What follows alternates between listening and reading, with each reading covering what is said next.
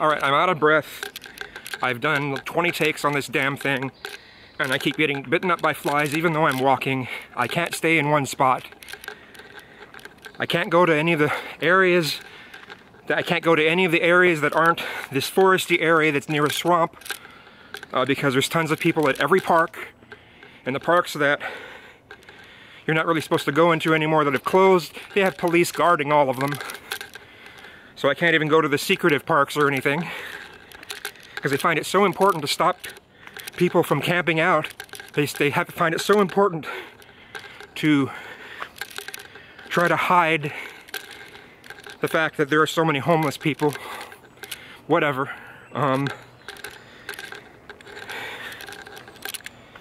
So I'm out of breath, so you'll have to put up with it. I'm also carrying this heavy tripod in this weird way to get this effect. So I just want to thank all the straight men who have been so supportive of gay people, of gay men, where you're not demonizing gay men for their sexuality, where you're not demonizing gay men for being attracted to other men. I appreciate you so much. And it makes me feel like I owe you something. And it makes me sad that there aren't more gay men that are willing to do what they can to help be supportive of you.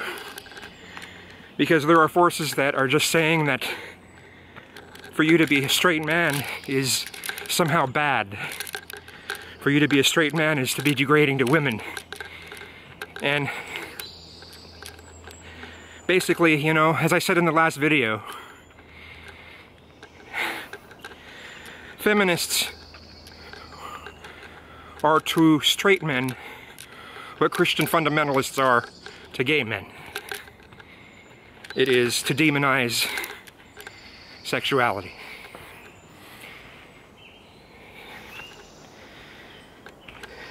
I think the feminist side of it is worse because it doesn't have a bullshit religious reason to do it. It just has some sort of dogma, and they base it off of scholarly articles. They base it off of academic papers. It's backed by colleges.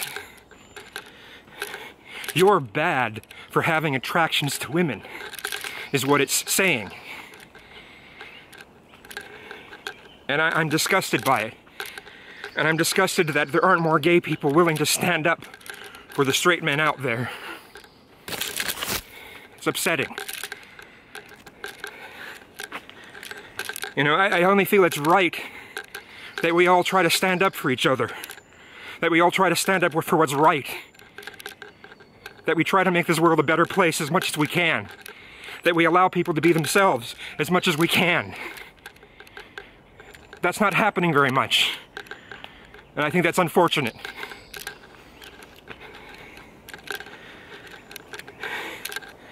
I hope more gay men can actually start to see how heterosexual men are being demonized. I hope they can see it more. Gay men aren't a threat at all to this whole feminist thing. They're not a target because, well, gay men aren't attracted to women. So, as long as it's men they're attracted to, well, they don't care.